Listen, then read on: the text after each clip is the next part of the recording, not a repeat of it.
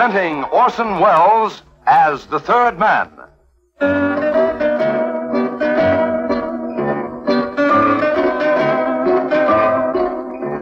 The Lives of Harry Lime. The fabulous stories of the immortal character, originally created in the story The Third Man, with zither music by Anton Karas. You know, I've tried everything in my time. Just about everything. Confidence rackets, smuggling, black market. Once, believe it or not, I even tried going straight. Here's the story of what happened to me then. It's called The Hard Way. Stick around.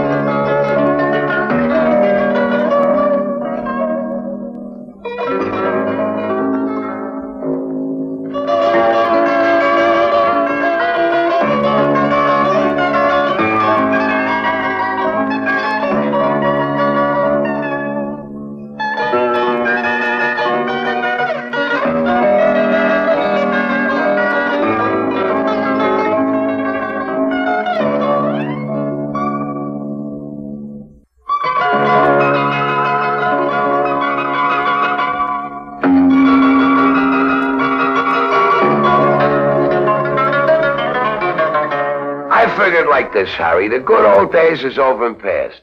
Things here in Europe is not what they was, not like just after the war. The cops for one thing, the border police and like that, they're all getting so sharp a fella might just as well be trying to earn a living back home.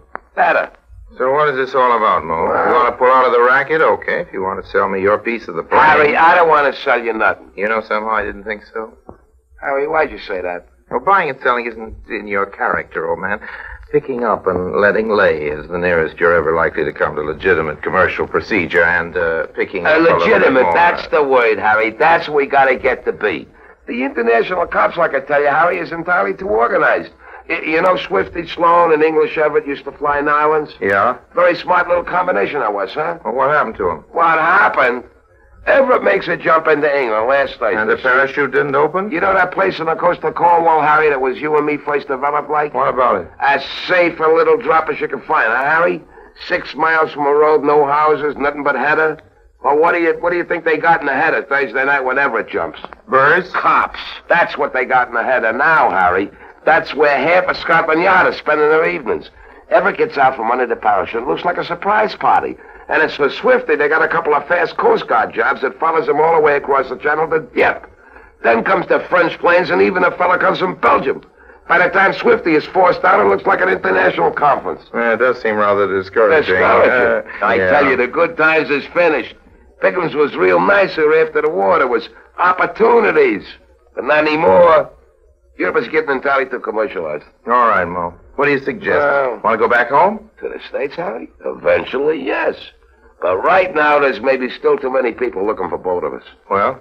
Meanwhile, we gotta live, Harry. That, old man, is the first objection to going straight that jumps into my mind. Well, Harry, we got the plane. It's a pretty good little plane. It won't be easy to sell, Mo. No. It flies okay, but it's a little bit like you and me. It's been around. It's heard the chimes at midnight. We can shop around for a sucker, but what do we do in the interim, old man, for groceries? What would you say to this, Harry?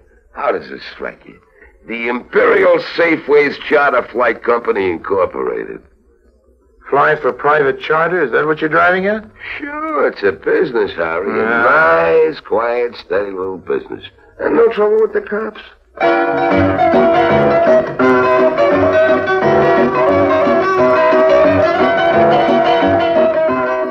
A nice, quiet, steady little business, and no trouble. Little did we know. Well, anyway, that's how Safeways Plane Charter Incorporated was born. I bought myself a cap that said head pilot over the visor and sat down with Mo on our little farm. A nice sort of hideaway it was, near the French border, chosen during more adventurous days for its remoteness, to wait for official permission. With our reputation, that wasn't too easy to fix, but finally the phone rang, and sure enough, it was the brass down in Nice. Would I fly over for a talk? Well, Nice was about a 20-minute run from our very private field, and pretty soon there I was, twisting my new cap nervously and trying to look as honest as possible for the benefit of some official or other who didn't, I must say, look very impressed. Lime? Yes, sir? We have a dossier here in France covering your suspected activities since 1946. Oh, yes, sir. I say suspected, Lime, because we never actually caught you. No, sir. Yes, sir. No, sir. We have also reports from Italy, Switzerland, Austria, Germany, Portugal, Spain, Holland, and the Republic of San Marino. Well, they never caught me either. As you say. Well, here is how I figure out the situation. Yes, sir?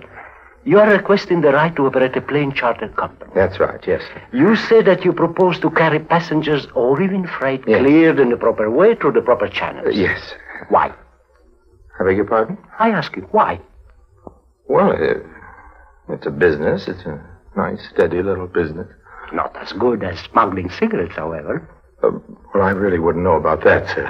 Of course not. No. Now then, as I say, I figure the situation has two possible explanations. Yes, sir. Either you really want to operate an honest charter service with your little plane. Oh, that's it, sir. That's exactly the... And here I want you to follow me very carefully. Yes, sir. Or you are plotting something so deep, so sly, so crazy. Sir, how can you think that? Under the circumstances, I have no choice but to comply with your request. Thank you, sir. We are letting you start this charter company line. We are permitting you to begin. Oh, thank you so much. But we are keeping our eye on you, all of us, the police of every country in Western Europe. We are watching for hanky-panky, Monsieur Lime. And on the very first sign of hanky-panky, the very first whiff of suspicion of hanky-panky, you will wish that you had not come here, that you had never applied for your first commercial license. Indeed, Monsieur Lime, you will wish that you had never been born.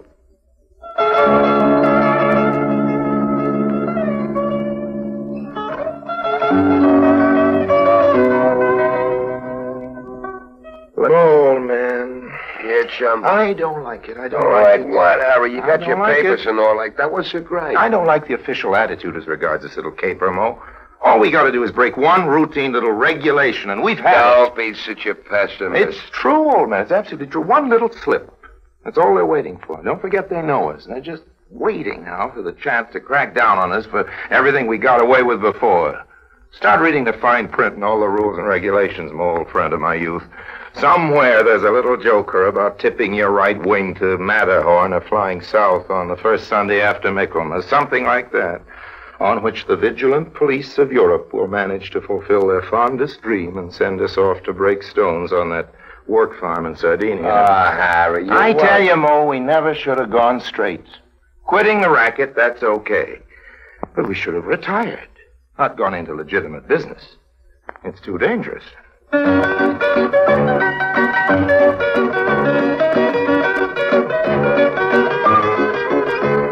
Then there was the problem of getting customers. The tourist season was just about over, and anyway, it turned out that almost everybody prefers traveling in those big, comfortable, fast airliners. Don't ask me why, they just do.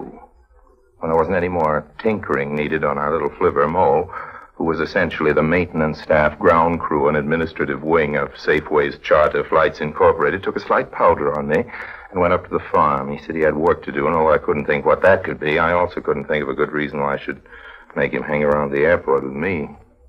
About a week after that, I got my first customer. Your name is Lime. That's right, yes. My name is Butterboy. Well, how do you do, Butterboy's Mr. paper Butterboy? cups and containers. You Oh, got yes, a plane yes. to rent? An airplane, yes. Yes, Sir, an Mr. airplane. Butterboy, just where would you like to go? Is that your plane over there? Right, Mr. Butterboy. There she is. I see her, I Sweet see. little job, Yes, she is. Butterboy. Needs a bit of paint, of course, but Yes. reliable. Well, That's good. a plane, Mr. Butterboy, that will definitely get you there. Well, I'm glad to And hear where is it exactly you'd like to get? Zurich, Switzerland, but maybe I better wait for the regular flight. No, it's all booked up, you know, for weeks ahead. We'll make you a very good rate, Mr. Butterboy. Where are your bags? How many can you take in that thing there? Oh, 4 easy and 5 in a pinch. How many are you? When can you leave? Well, now, if you like, and as to Don't the... you have to get clearance for Oh, Switzerland? sure, but or that something? won't take long. I'll just go Well, up the okay, traffic. Lime, you go ahead and get set. I get something of my own I got to attend to. I'll meet you out there by your plane in a half hour. Is that too soon? For Safeway's charter flights, Mr. Butterboy. Nothing is too soon.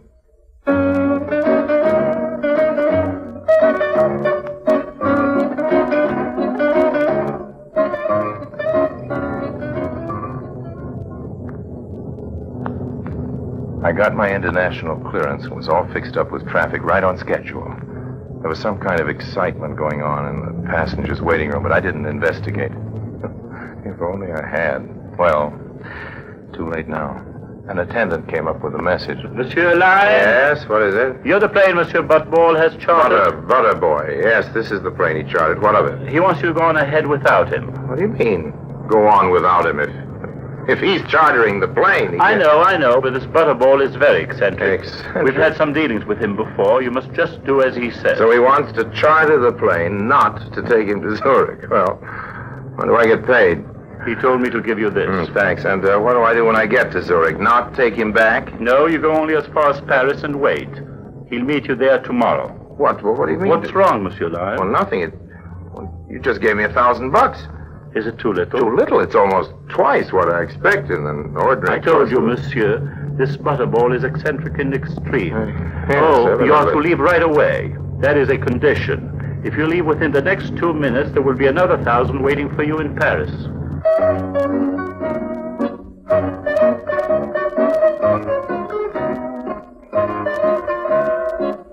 One and a half minutes after that, your Uncle Harry was airborne. Nice evening. Clear, still, full moon. Didn't like the look of the weather up ahead. For about half an hour, I was alone with my thoughts. Or rather, I thought I was alone with my thoughts. Then gradually it began to dawn on me that I wasn't the only one in the plane. Somebody was sitting behind me. Somebody had been hidden before, evidently, under my duffel bag in the parachute. It was kind of spooky. It was, among other things, a girl on a stowaway. And a very attractive stowaway at that.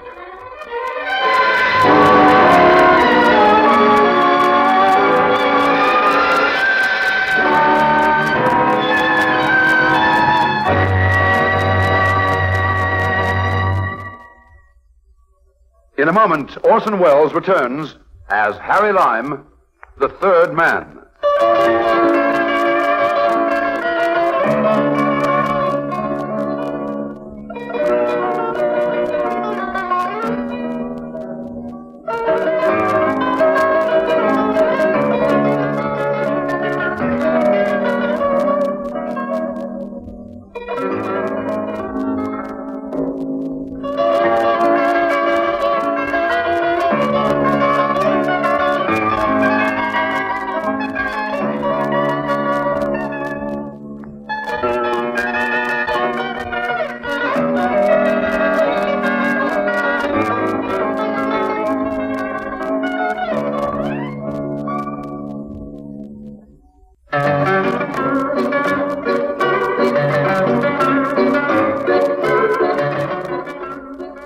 Now, kiddies, I'll have to admit that although I found myself in the course of a fairly long and extremely varied career in some pretty odd positions, this was by all odds the oddest. 1,500 feet over sea level with a stowaway who looked as though she belonged on a calendar instead of in an aeroplane. What are you doing here? Well? Oh, so you don't feel like answering, huh? Come up in front so I can look at you. Just climb over the seat. Can't leave the stick. The weather's going to be bumpy over this mountain. You heard me. Get up here in front. Why should I? Because I say so. Suppose I don't want to. Well, look, is this the first time you've ever been in a plane? Answer me. Yes. Are you coming up in front or not? I don't see why I should. Okay, then start holding on to your head. What do you mean? We're going to do a little stunting.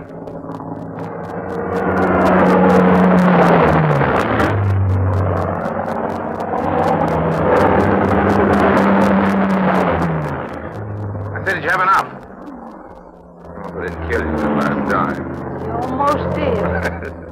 Sometimes seems that way, doesn't it?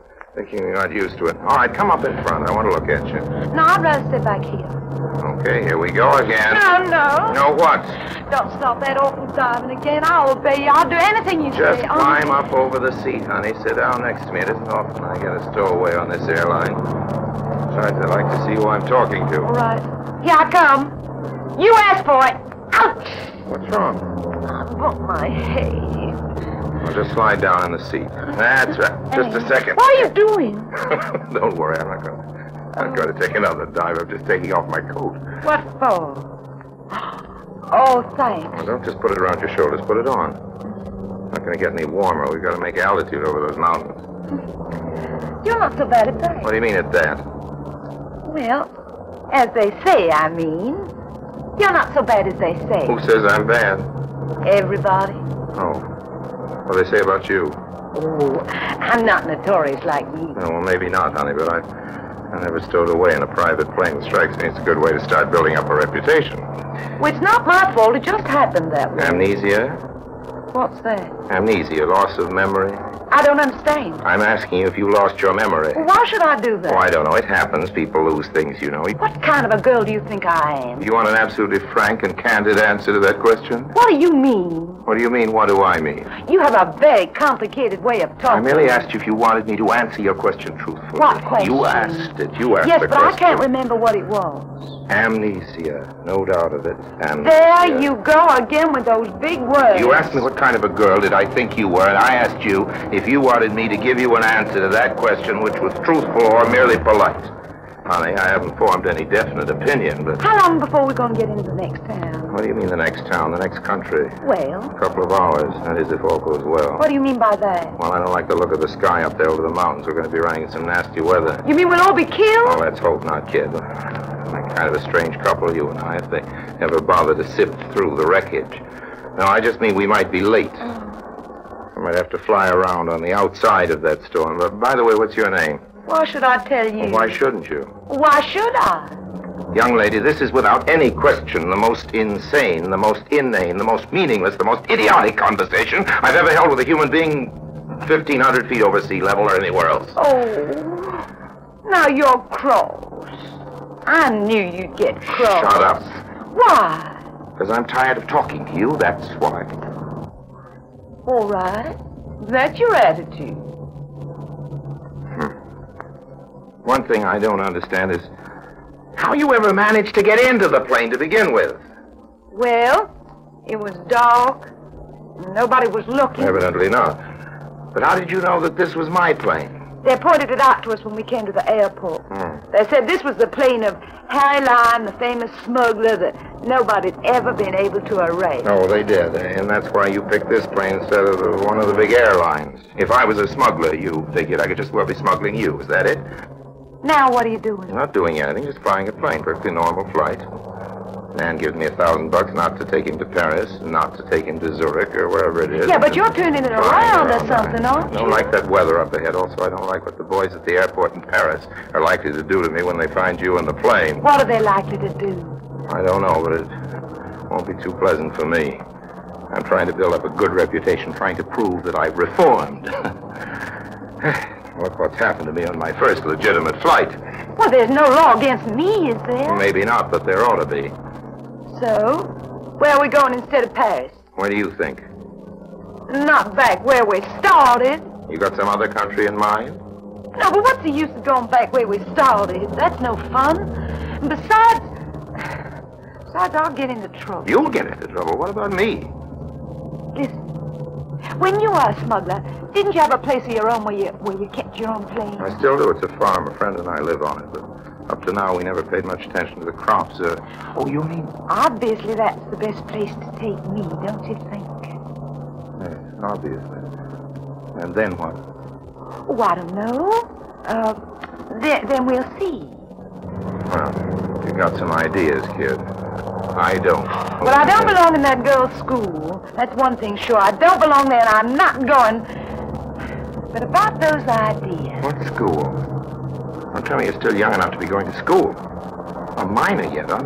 Now I know I'm going to jail. Not if we're careful.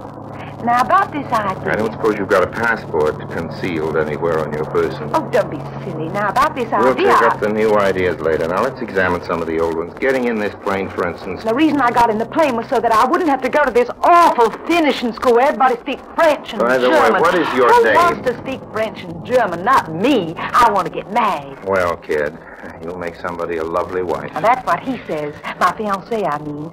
We're secretly engaged because my uncle doesn't approve. You see, my uncle's very old-fashioned. Now, about this idea, Your uncle, we're getting somewhere, maybe. Finally, I can identify you at least. Tell me about your uncle. There's nothing to tell. He's just an uncle. He's the one who wanted to take me off to that school in Zurich. The school in Zurich? Wait a minute. Don't tell me your uncle is... Warfield Butterboy, the paper cup kid. But he gave me $1,000 to... No, that was me gave you the $1,000. You? I tipped the attendant in the airport to bring it to you with that message. Now, about my... Where did you get the $1,000? Oh, I just borrowed it while he wasn't looking. Well, who wasn't looking? Warfield Butterboy, the paper cup king. I told you that already. He's awful rich, my Uncle Warfield is. That's why I thought you ought to kidnap me. What? And kidnap me? You know, on that farm of yours. Uncle Warfield would pay almost anything to get me to that girls' school, and you could refuse to hand me over without getting $1 million or something. You know how that works. Holding for ransom, they call it. Then I'd have the money to marry Albert. Marry Albert. Well, what's wrong now? Nothing. Nothing at all. Go on. Go right on. Well, Albert is my fiancé. Oh. He won't marry me if I don't have any money. Oh. But he isn't a bit unreasonable. I'm sure he'll let you keep some of the ransom money for yourself. Shut up and fasten your seatbelt. We're coming down. Now, where? Oh, you mean to the ground? That's right, honey. To the ground. To the farm where I'm going to be kidnapped. Of course, if we go down, we're going to the ground. What's wrong? You think I'm stupid?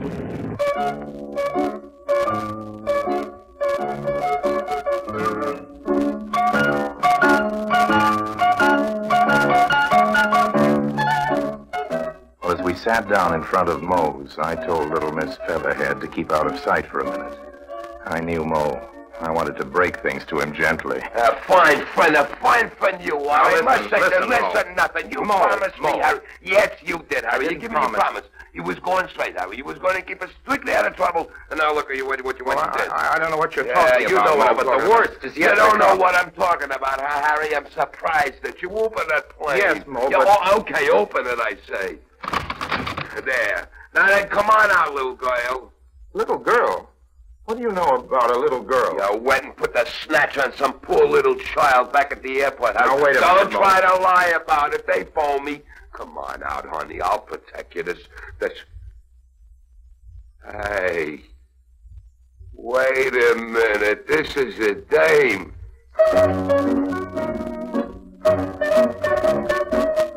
I didn't wait around to make any explanations. I just introduced them. Hyacinth, her name was Hyacinth Butterboy, and left the two of them on the farm to discuss it between themselves. 20 minutes later, I was back in the airport in Nice with Uncle Warfield. Well, all I can see is, Lime, you have my sympathy. That niece of mine is really a caution. Yes, she's quite an original young lady, no doubt of that. I came back to assure you, Mr. Butterboy. You need to assure me anything. When she gave me the slip, and the attendant here told me about that phony message, I knew she'd stowed away, and you were in for some trouble. Know what happened while you were flying back from that farm of yours? No. What happened now? She phoned up the airport here and said she was being held for ransom. Said she'd settle for $500,000. Tried to disguise her voice, but it's a teeny bit hard with her southern accent. I knew, and I said I'd pay her $500,000 if she'd stay away. Well, of course, I was just joking. Promised her mother I'd get her packed off safe to that finishing school, and I will, too. Even if it finishes me. Now then, let's get started. Started? Where to, Mr. Butterboy? Started for where? Well, we gotta go and pick up little Hyacinth, do we? Well, you do, Mr. Butterboy. You're her uncle. I'm not related to her, and I don't want to Now, be... look here. I'll pay you small. No, sir. Thank you very much, Mr. Butterboy. Yeah, but whatever your price is, it isn't enough. That's being legitimate the hard but way. Mr. Lime, No buts, Mr. Butterboy.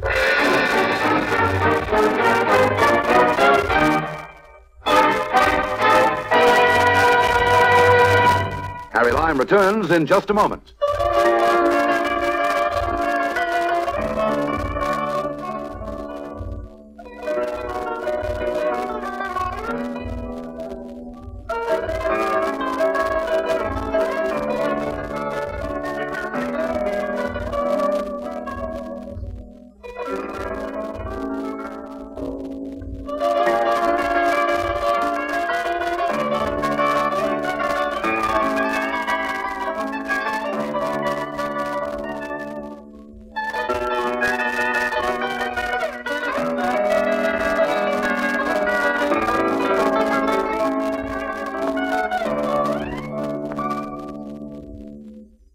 Now, Harry Lime.